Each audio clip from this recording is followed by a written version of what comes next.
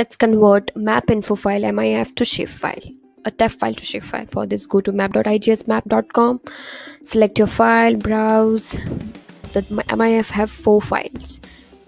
Make sure the MIF file should be 32-bit. Now you can see the map here. If it's not visible on that, click on that map. Here you can see my file format. If you want to change CRS, the coordinate reference system, you can change from here. It's not visible, just click on map zoom button. Here it's my map. Correct. Okay, now I will select the output file. I'm converting into Esri Shapefile. This is the CRS. If you want to change output CRS, you can change from here and click on convert file.